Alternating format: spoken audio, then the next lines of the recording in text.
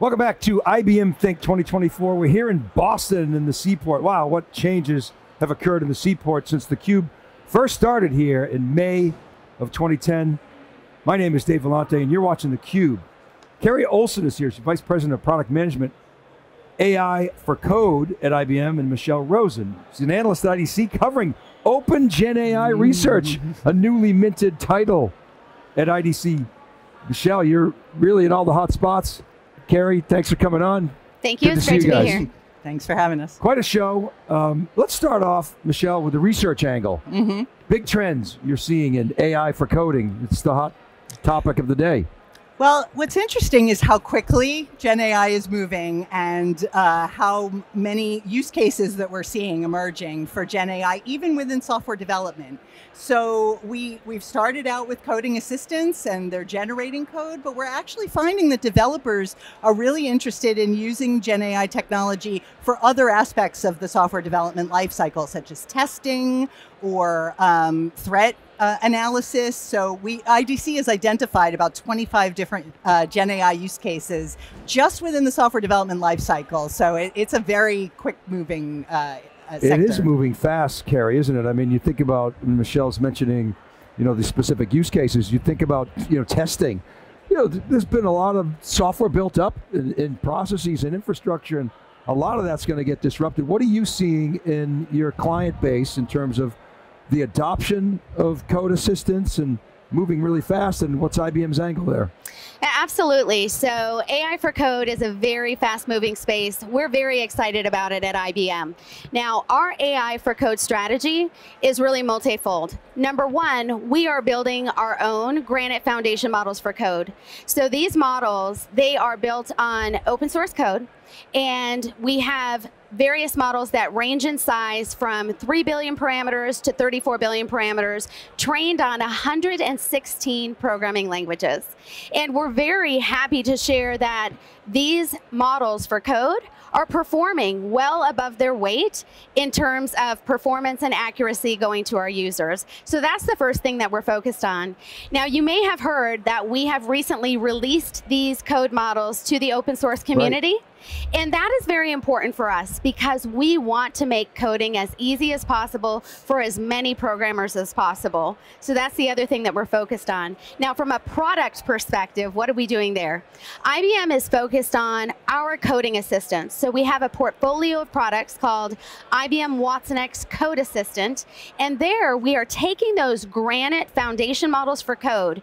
We are further training and fine-tuning them to focus on very specific use cases in specific domains. So some of the domains that we're focusing on with our customers is IT automation and application modernization, and I'll be happy to talk a little bit more about that. Fascinating topics. Well, we definitely want to come back to that.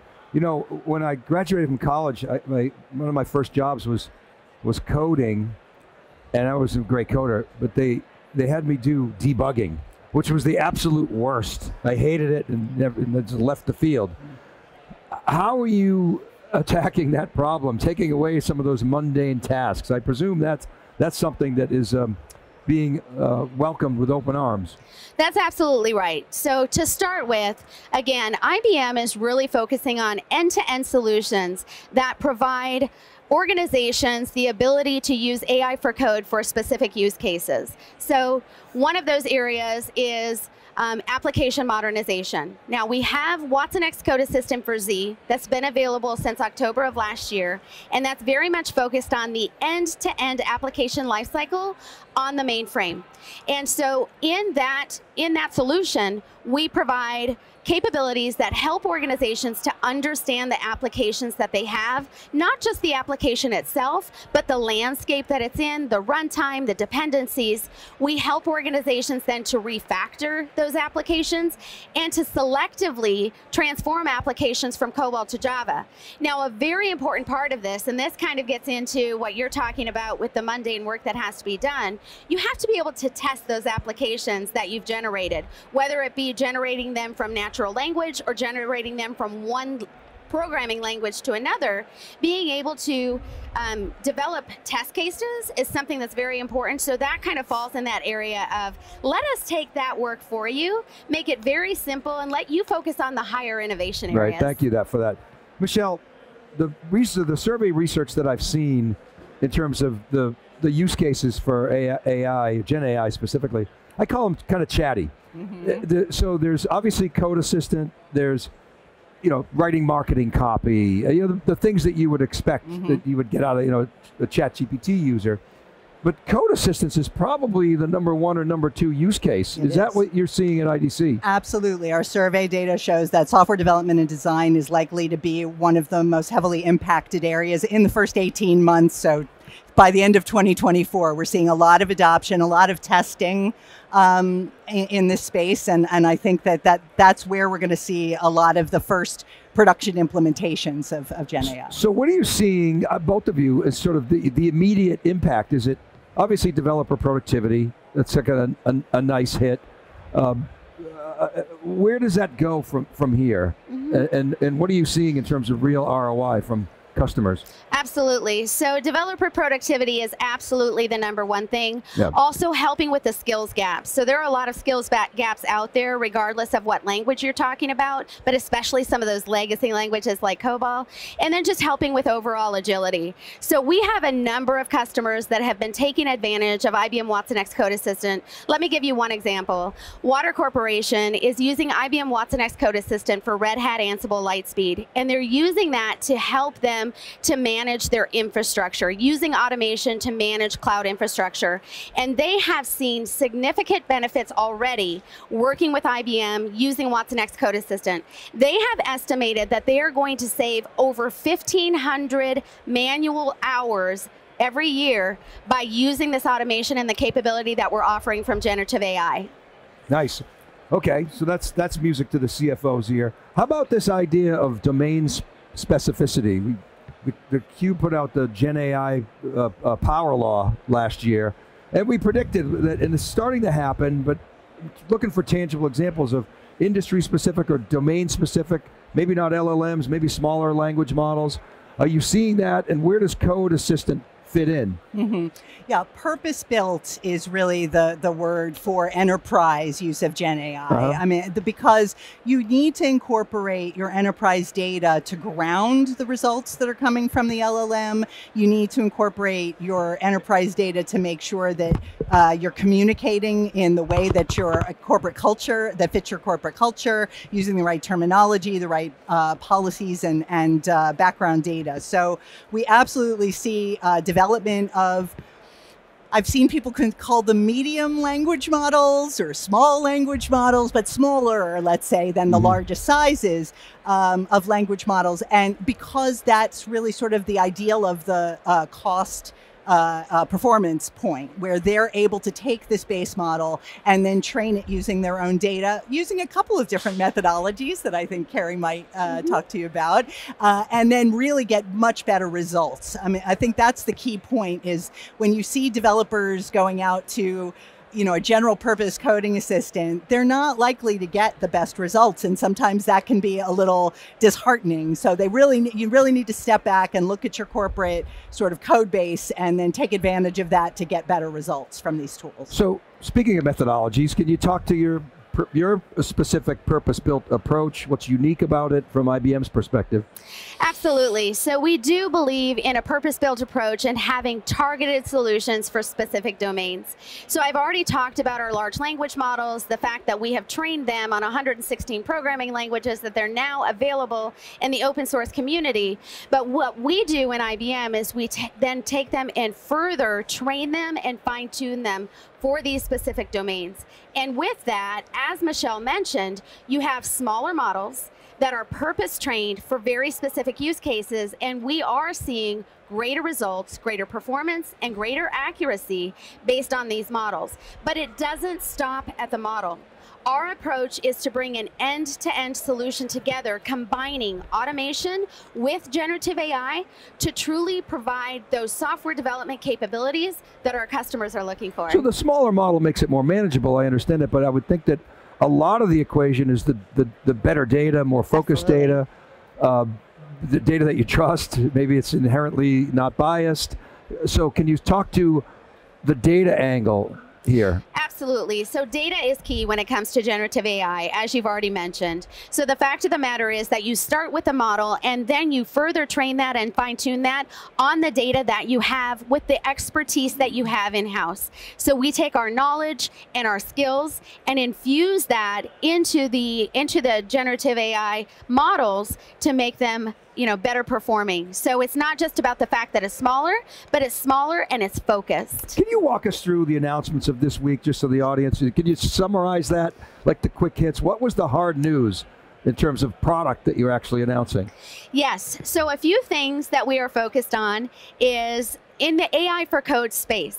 Number one is the fact that we now have made our models available in open source. So our Granite code models are available to the open source community. And what we're doing from a product perspective is that we are continuing to build on the products that we have and the capabilities that we have in our AI for code space. So Watson X Code Assistant for Z and Watson X Code Assistant for Red Hat Ansible Lightspeed, they were both announced in October, or they were both launched in October of last year. Now, we continue to build on those products, bringing new capabilities. So some of the key capabilities coming into Watson X Code Assistant for Z, which is really focused on the end-to-end application lifecycle on the mainframe, is COBOL explanation. So explanation is one of the key capabilities. What's this code? Exactly right. So what does this code actually do? Explain this to me. That is one thing that we have just announced. We have also announced COBOL optimization.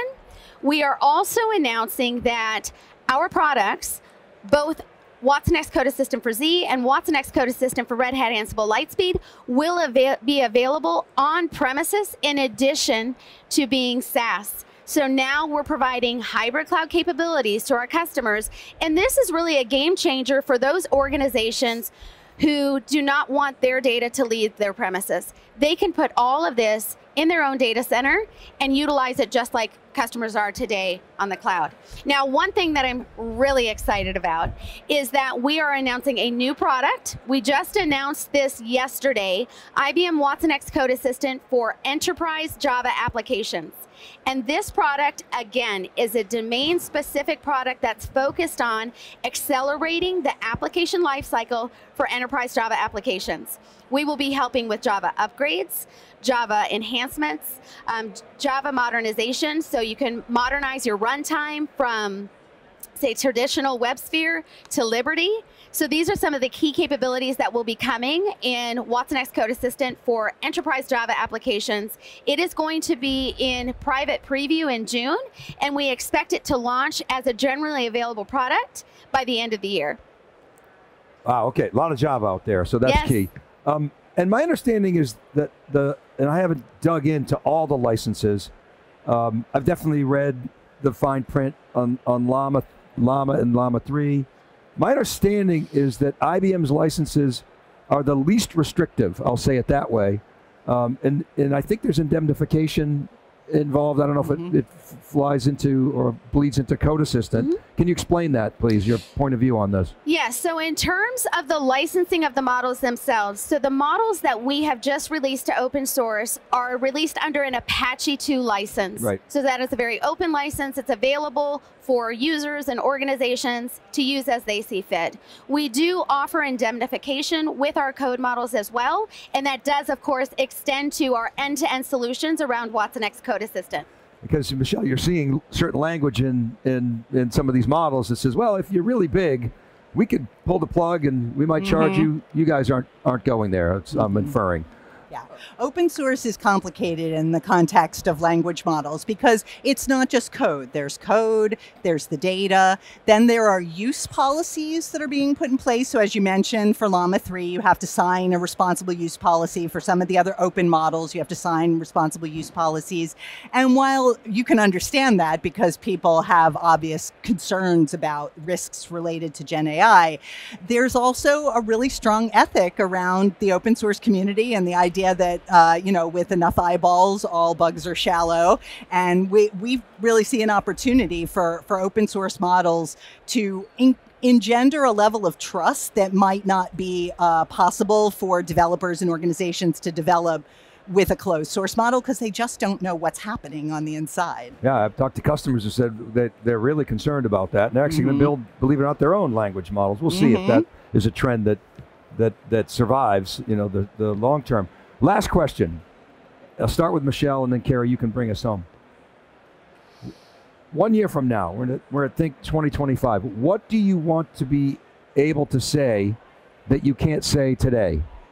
That's a really good question. I think that the hardest challenge right now is, again, with the number of use cases that are out there and the kind of unique aspects of every organization's data and IT infrastructure, it's really difficult to sort of find a packaged solution that will meet everyone's needs. So everybody's kind of experimenting. We need the help of consultants and other assistants. We need to decide on the use cases that are going to be of most value to the company. But I'm really hoping that by next year we can maybe say, okay, you want to do this, but you want to fine tune your model? Here's the methodology. Here are the products that are available. But that's, you know, only a few companies like IBM have really released end-to-end platforms at this point. And Keri, how about it? What do you want to be able to say a year from now that you can't say today? So I really agree with Michele that there is a strong need not only for code assistants that come out of the box with the capabilities, the languages, etc., that organizations are looking for, but giving organizations the ability to customize that coding assistant based on their individual needs, I think is extremely important. So we have just announced Instruct Lab, right? In addition to open sourcing the models, we now have Instruct Lab. And the beauty of Instruct Lab is it will allow organizations to bring in their own skills and their own knowledge to further train the model for their needs, and that can then be applied to the code assistants as well. So as organizations start using watsonx Code Assistant, my goal in the next year would be to say, and you have the ability to use Instruct Lab to bring in your own skills and knowledge to make this your own, whatever that may be, right? If you have a niche programming language, if you have a legacy programming language, whatever you need to use that coding assistant for, that's where IBM wants to be, helping you to be able to customize that and make that your own, such that you're getting the absolute most value you can out of IBM watsonx Code Assistant. You can build a moat because your moat is your data. Absolutely. And my understanding is I can choose whether or not to release that into the public. You're absolutely or I can keep that to myself as my proprietary advantage. You are right. Guys, thanks so much. Thank you so much. Really appreciate your time and best of luck. Thank you. I appreciate it. Okay, keep it right there. We're here at IBM Think 2024. You're watching theCUBE. My name is Dave Vellante. We'll be right back right after this short break.